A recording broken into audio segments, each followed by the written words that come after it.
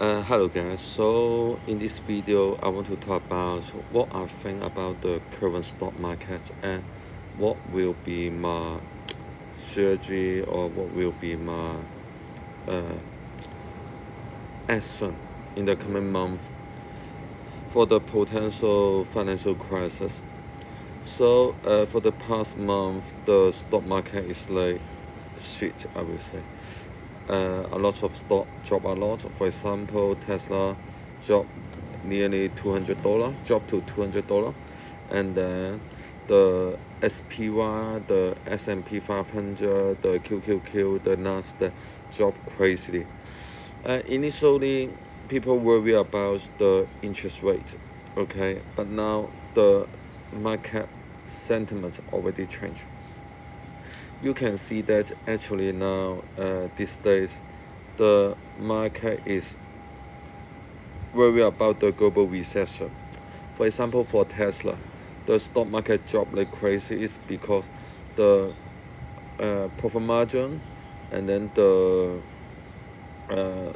order amount, okay, the number of order it received dropped unexpectedly, okay, worse than the expectation. And Tesla is a very great example for all other tech stock or for other drone company. When there is serious recession issue, and then with the maintenance of high inflation, then the stock market will collapse. Okay, will simply collapse. It's because with high inflation, the Federal Reserve cannot print the money, and at the same time, the listed company performance is very bad. So I would say, in the coming month or coming years, from today to maybe 2024, the whole stock market will be at a shitty place.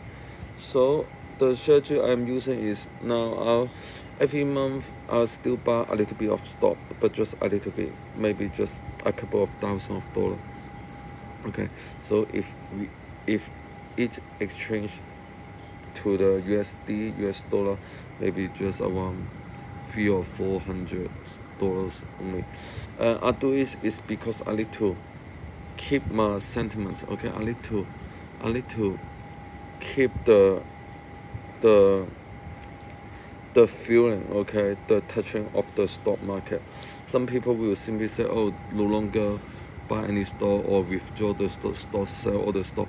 I'm not saying it's a bad strategy, but just ask yourself one question: do you think you will in your future no longer buy any stock, or do you think in your future maybe you will re-enter the market again? If you plan to re-enter the market, don't completely withdraw yourself, because if you do so, then you will miss the good points to enter the market again. But by keep buying maybe a few $100 of stock, then you will keep touch with the market, and then maybe in the next year or some place like that, then you will know, oh, it's at the bottom, it's the worst moment. Then you will start your beginning again, and then have a more stable, more reliable, more sustainable investment journey. And it's my thinking. Thank you.